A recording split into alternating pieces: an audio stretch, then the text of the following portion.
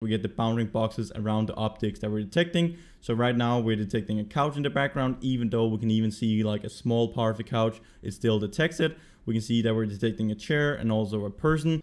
Hey guys, and welcome to a video in this computer vision tutorial. In this video here, we're going to do live object detection with YOLOv5.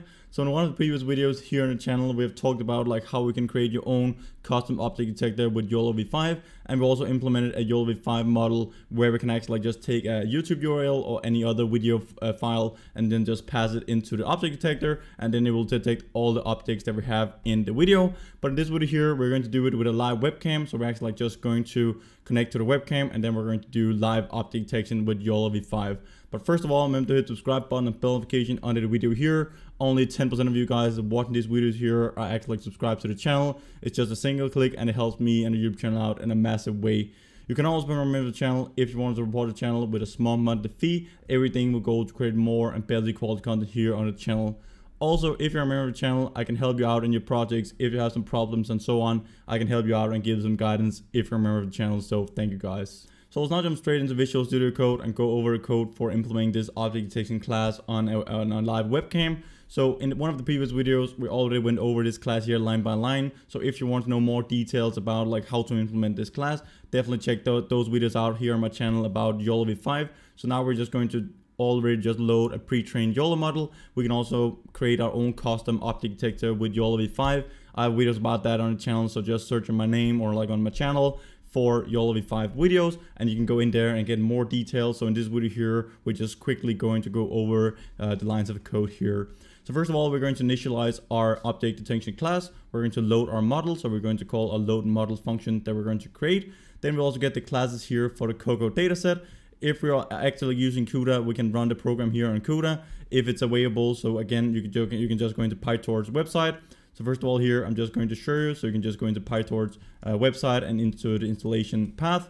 Then you can go in here and choose your operating system. You can also choose like the package that you want to install it with. And also like if you want to use Python or C++, you can use your CUDA version here that you have, or if you just want to download it with CPU, then you will just get these commands here. You can go into command prompt and just pass in that command, and it will install PyTorch here on your computer with either the CPU and also the GPU if you're installed CUDA beforehand from NVIDIA.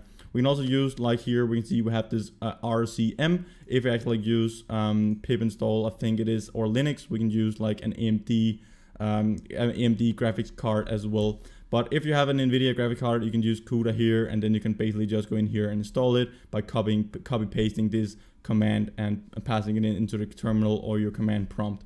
So let's just go back to Visual Studio Code here again. So if you have a CUDA available, if you use the GPU to actually like run this inference with the model on, or else it'll just use the CPU. Then we're going to load the model. So we just go inside torch.hop.load, and then we can just go inside like Ultralytics, and we can just take the YOLOv5 small model, and then we just set pre-trained equal to true. So we just use a pre-trained YOLOv5 model on the Coco dataset, and then we're just going to return our model. Then we can set up some scores for a frame. So here we can take a single frame as an input, and then the scores like the frame using the YOLOv5 model. And then we're just going to return the labels and the coordinates of the object detected by the model in the frame. So we both have a score. We have like a confidence score for the bounding box that we have found in the image, and we also have like the coordinates of that bounding box. And then we also have like what class are we actually like detecting inside of that bounding box. Then we can actually have a function for like converting a class to a label. We can also plot the boxes on an image, so we can actually like display the bounding boxes that we're detecting in our image.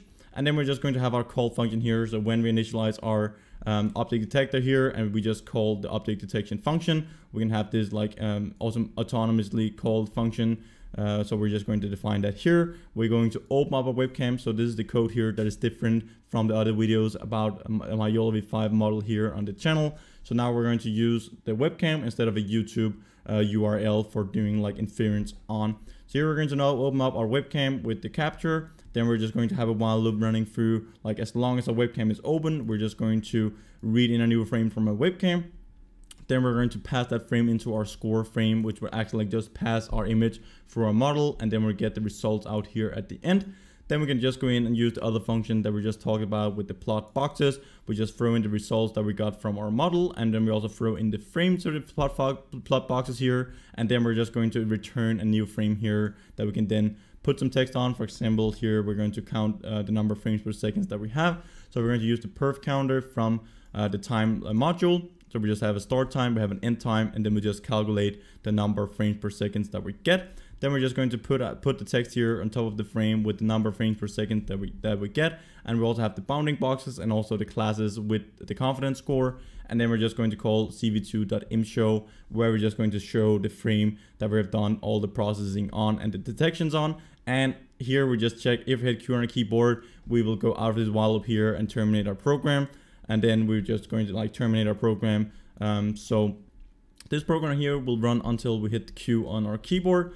Then down here at the bottom, we're just going to initialize our object or like an instance of an object. So we have our detection equal to object detection. So this will be the class that I just showed you. And then when we call this detection function here, it will actually call this call function inside of our class. And then we're just going to run our live object detector with a pre-trained YOLOv5 model. You can actually like also go up here if you want to use another model. You can use like the large model or like the nano model or stuff like that. But here we're just going to run the program and see the actual like results that we get.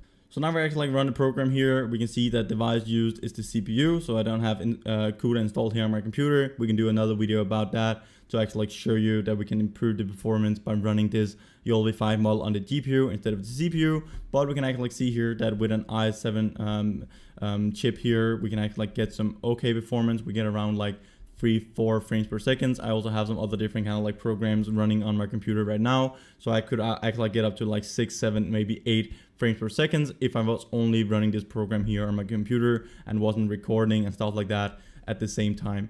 But here we can see like YOLOv5 small model summary. We have 213 layers in our model. We have like around 7 million parameters, and we can see here with the gradients and stuff like that. But here we can see the device used is the CPU. We can get the number of frames per second. We get the bounding boxes around the objects that we're detecting. So right now we're detecting a couch in the background, even though we can even see like a small part of the couch is still detected. We can see that we're detecting a chair and also a person. We could also draw like the confidence score on top of these bounding boxes here and stuff like that. But again, we can just like detect arbitrary objects right now when we're just using a pre-trained model. So we get all the classes from the Coco dataset. So this is really easy to get started with. You can just go into my GitHub. I'll link to it down in the description here. You can grab the code, run it on your own computer, and then you can do a lot of different kind of like applications and projects with this code. You can also train your own custom YOLOv5 model and just like implement it in this code here as well. I have videos about that on the channel, so definitely check those out. We can just try to see like some other different kind of objects here. We can see we detect a cop. So here we see we detect both like a cop remote here. So we could actually like set up some threshold that if the detections or like if the confidence score of these objects here is lower than some threshold, we're not detecting it as an object. But here we can see that now it actually like detects it as a cop. We can also try to like take up some sound classes here if we're able to actually like detect those. I'm not sure if those are actually like in the Coco dataset. I'm not sure those are because these are just like classes. So it doesn't actually like detect it. Sometimes it detects it as a remote. That is not correct, but we can actually like see that it is capable of detecting different kind of objects. Here we can see it keeps pretty good track of the person here and the couch in the background. And right now we're only doing detections. A couple of days ago, I released a video about like object tracking, how we can use YOLOv5 together with object tracking.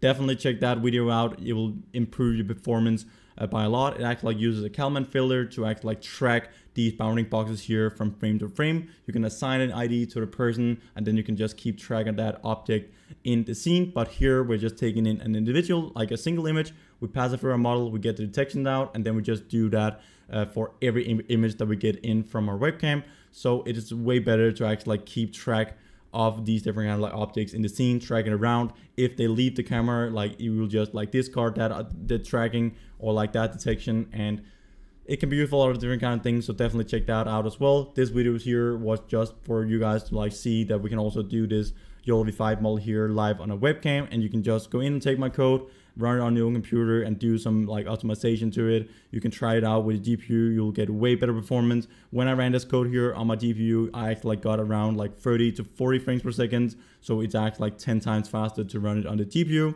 But thank you guys for watching this video here, and remember to subscribe button and bell notification on the video here. Also like this video here if you like the content and you want more in the future. It just really helps me and the YouTube channel out in a massive way.